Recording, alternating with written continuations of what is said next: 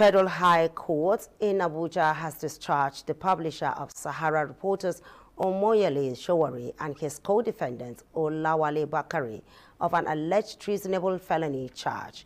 Justice Emeka Iwite gave the ruling on Monday in Abuja.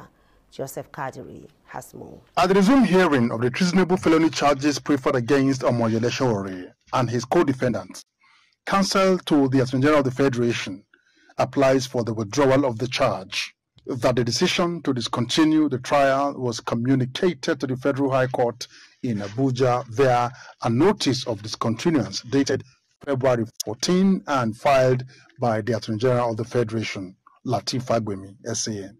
After the withdrawal, Justice Emeka Iwite discharged both accused. He also orders the Department of State Services to immediately release 3 phones and the sum of 10,000 naira seized from Sowore after his arrest. Iwite also orders that Sowore's international passport be released. After the proceedings, Sowore's counsel, Femi Falana, SAN, says the matter was bound to be dismissed. It was a case that was bound to be dismissed.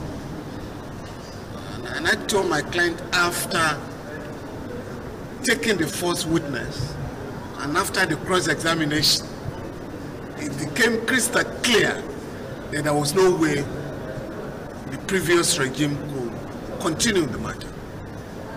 And like I did say, I think the Honorable Attorney General reviewed the file and came to the conclusion that this matter will have to be withdrawn from the court. For me, I think it's commendable, you know.